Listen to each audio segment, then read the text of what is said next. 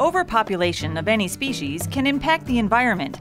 In Menor, the deer have had a significant impact on our neighborhoods and parks. So much so that without taking any action, we were at risk of losing plants, insects, animals, and birds that all depend on a balanced environment to thrive. In Veterans Park, Lake Metroparks constructed a deer exclosure, a fenced-in area that keeps deer out, to study the problem and to educate people about the loss of biodiversity. We built this exclosure right after the remnants of Superstorm Sandy came through a couple years ago. I believe it's 2012. And it seemed like an appropriate time to begin a new monitoring program here since we had an area that was recently disturbed to look at deer impacts.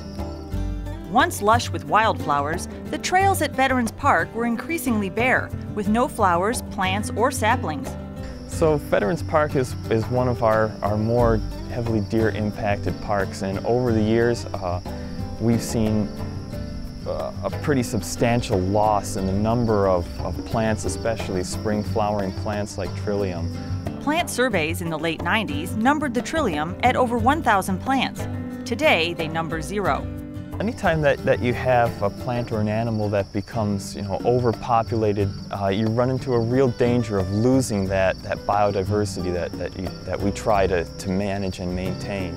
And once it's gone, it's very hard to get back and could take a very long time. So it's important that we be at the forefront of these issues and trying to maintain the biodiversity in our parks. The deer exclosure helps parks employees study trends in plant growth, like the trilliums, and determine what plants deer feed on, and if deer management programs are making a difference to the biodiversity in the park.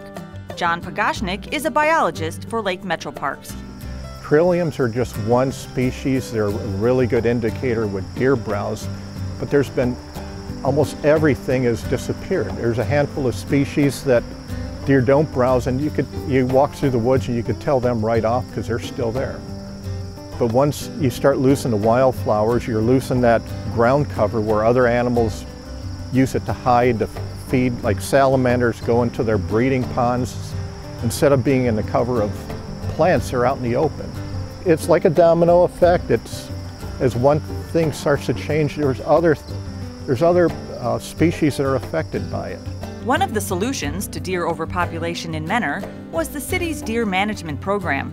And in the last few years since the program started, small gains have been made and are evident at the Veterans Park deer exclosure.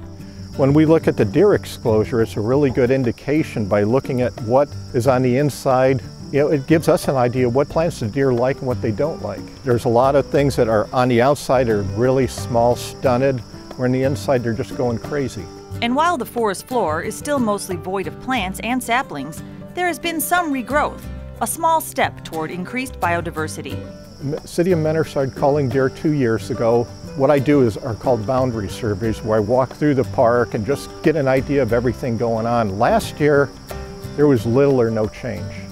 This year, I'm starting to see change. I'm finding some species of orchid that were not here in the past that are growing. Our maintenance guy said he's trimming plants that are hanging over the trail he never had to do before.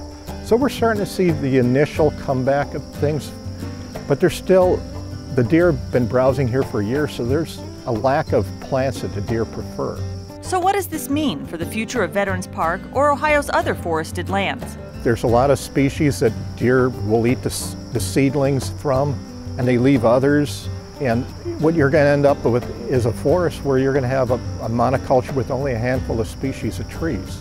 Lake Metroparks, the City of Menor, and other organizations throughout northeastern Ohio are working to preserve the biodiversity so that doesn't happen. We're all trying to look at these problems together, figure out ways to try to come up with solutions. Solutions take time, but the reappearance of a rare orchid or increased understory in our parks and forests are indicators that there is hope to regain the biodiversity that was lost and return the balance to our natural lands.